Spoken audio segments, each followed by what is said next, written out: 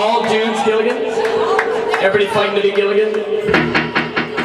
Ginger? You prostitute?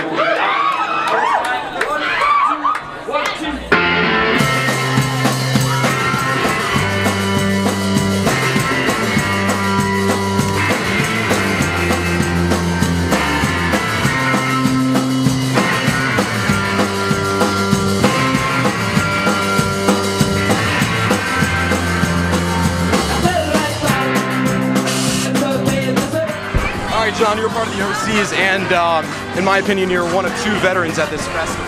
You're in the black dress. How does it feel to be one of the veteran representations of the new age rock and roll scene? Well, the veteran part just makes me feel like I'm old, which couldn't necessarily be that far from true, but the cruise seems to cater both to geriatrics and to young people. I don't know, it's cool. It's interesting, that's for sure. I have to give credit to Michelle and Jonas, because I wouldn't want to be in their shoes setting this whole thing up. I can't imagine that, so yeah.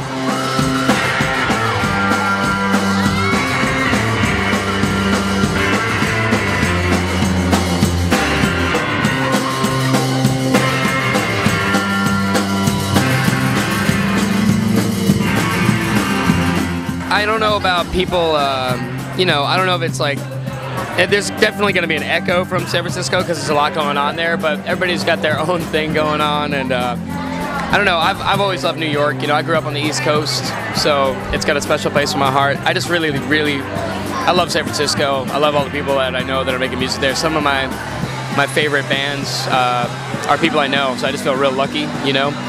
Maybe there might be inspiration in the fact that people are getting out there and doing it with virtually nothing to other bands, which is great. You know, I met, for instance, I met the Jacuzzi Boys, and I finally got to see them because I'd heard them, and they were kind of my favorite thing of the festival so far. And they have a real California sound, but I think it's because they probably are in a sun-drenched joint down here too, you know, in Florida. So I don't know, man.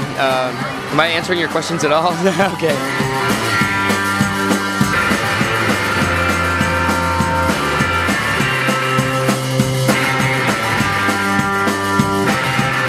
Yeah, people are kind of really into delay, but that goes all the way back to like early country recordings. You got like Willie Nelson's earlier stuff, and Roy Orbison, and all those, like a lot of crooner guys used slapback Elvis. You know, on some of his recordings you hear. It's coming back, and now it's sort of it's more ridiculous. I think in our band personally, originally it was because. None of us were very good singers. This is before Bridget, you know, like I couldn't really sing that good. I'd always been in like more punk stuff where it didn't really matter. So it sort of was like a way to like sort of fudge the line between horrible singing and barely making it, you know. And now we're just used to it. I've actually been trying to back off on it a little bit, but that's not the way it's been at these shows. I've had that thing turned up all the way.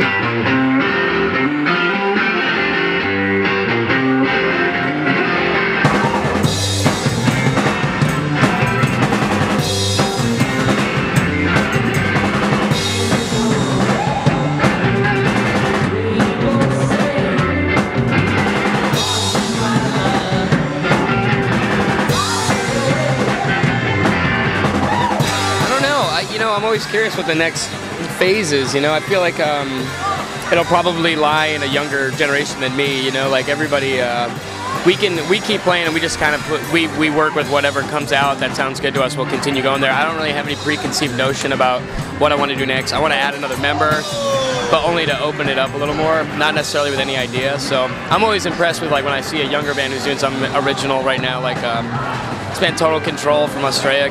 They were like the best thing I've seen in a long time. And I think they're pretty next level. Even though they're still like a rock band, there's something about it just feels different. It's tough to say, man, though. I always kind of imagined that it would just eventually be noise and all techno. And it hadn't happened yet, so I don't know. I don't really know what the next step is, you know. Maybe it'll go back to a cappella. Well, I wanted to ask you about Christmas, because I feel that they're great. Yeah, I feel that they have nuances of ska. And so that may be a little touch of rock and roll mixed with ska and that. You think it's going to be like a blending of genres? Well, I mean, maybe Weird Al was ahead of his time, you know?